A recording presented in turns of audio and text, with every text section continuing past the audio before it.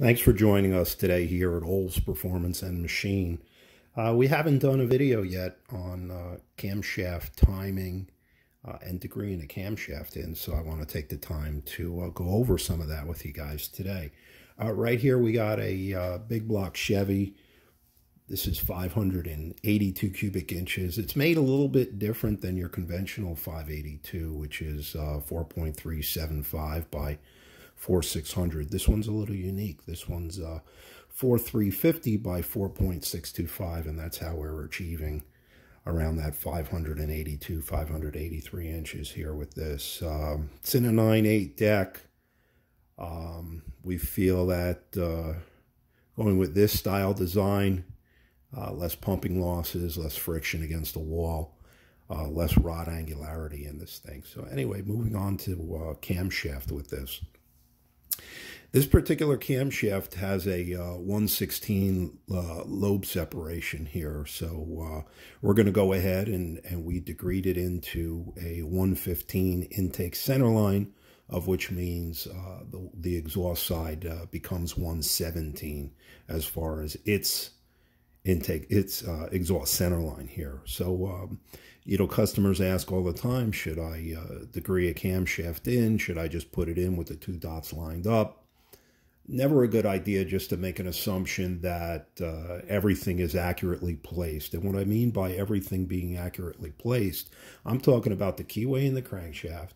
I'm talking about the pin in the camshaft and lots of other variables that need to be taken into consideration, which would throw off your cam timing. So yes, it's extremely important to degree a camshaft in, extremely.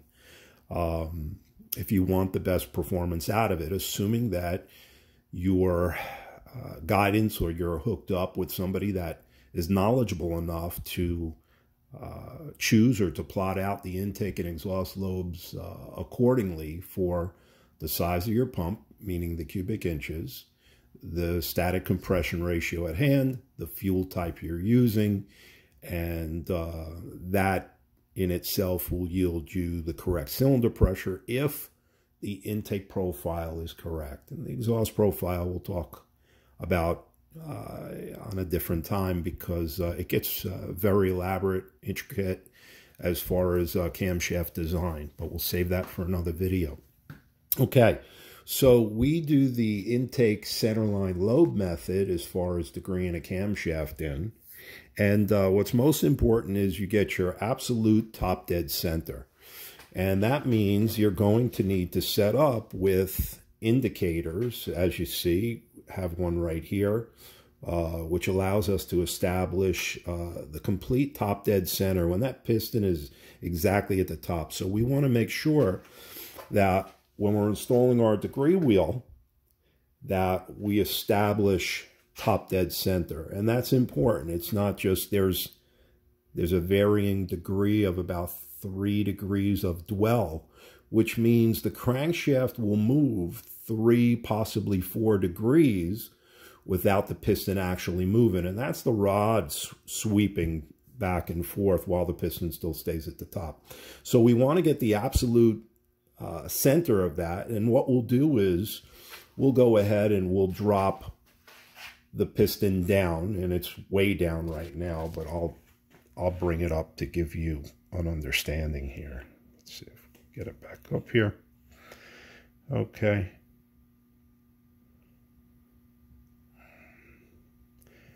All right, and what you want to do is kind of favor that piston a certain way.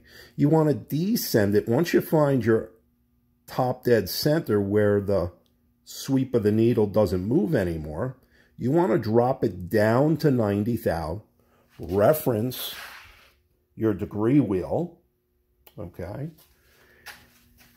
and then sweep it back over till it comes back to 0 again and drops back down to 90. You could take the two readings and split the difference and establish the absolute top dead center.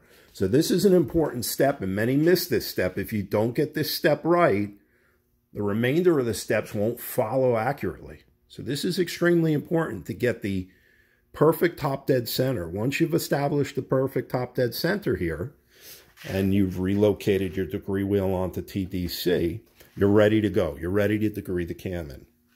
You want a dial indicator on your intake lifter. This happens to be a mechanical roller. So as you could see, if I move this in closer, okay, we're right there with the dial indicator. Okay, you want to find the top, you want to find the absolute top, which is your maximum lobe lift, which we're coming to right now, where it doesn't move anymore.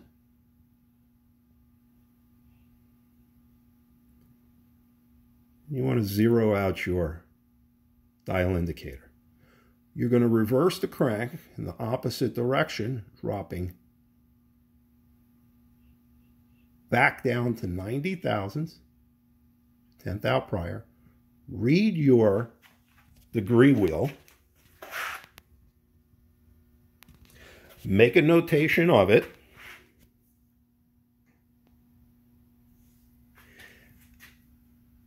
Come back, top dead center as you're turning the crank now clockwise. Come back to 0 and drop back down to 90. Get your reading once again. Write your findings down. The way to do this intake centerline method is you take your two findings, just as we've shown how it's done. Came in at 92.25, the first finding, 126.25 on the second.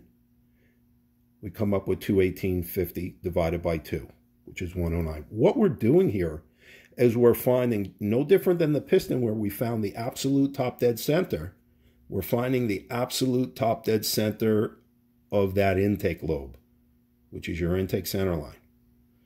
We come up with 109.25.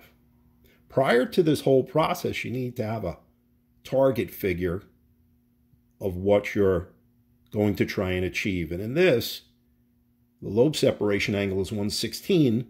We're looking to achieve 115 for the intake center line, which means we're going to set this camshaft 1 degree advanced. All right. Now, we missed our mark here with our first setting. So we're going to move the camshaft. And in this particular application, this is somewhat simple because this is a Jesel belt setup on a big block Chevy. And we have some degree marks here and a line. So simply by loosening these up, we're going to move this. And we went ahead and we did this about 3 times to try and dial this in, and we did. So the second shot at it, after we moved the camshaft timing, we come in with 97 and 131 on the degree wheel, added the 2, divided by 2, 114. We're getting close. Moved it a little more, came up with 98, 132, 230 divided by 2, 115. Now, if you were to just put it on 0 and throw the cam in, we would have came up 109. So we had to move it. Okay, so basically what these are is just a reference. It's not accurate, meaning if the line, if you have it on 2 degrees advanced, it doesn't mean your camshaft is 2 degrees advanced. You have to go through the process of degreeing a camshaft in, because there's lots of different variables here. Where the keyway is located, sometimes how the timing chain manufacturer makes their set, where the pin is located in the cam. Lots of different variables.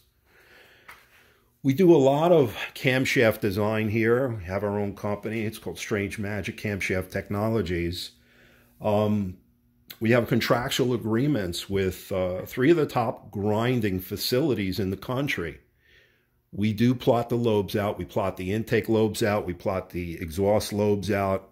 We do all the plotting work for our customers. And so it's really the brains behind how well your camshaft is going to perform in your engine. It's not necessarily the one who's grinding. So you gotta hook up with someone. You want to hook up with someone that knows engine design, and it's really important. It will make a world of a difference, because what's really important in this is not only your exhaust lobe events for scavenging, your intake lobe events, which provide your cylinder pressure. If your cylinder pressure is off, your motor is not going to perform well. So it's an intricate science here to engine design and development. Anyway, thanks for tuning in with us. You could reach us at 1-800-382-1320. And if you're interested in a camshaft, or you need some technical assistance with load plotting, or anything for that matter, engine design, just give us a call. It's 1-800-382-1320. And thanks for tuning in. Olds Performance and Machine. Like and share. Tell your friends about our company. Thank you.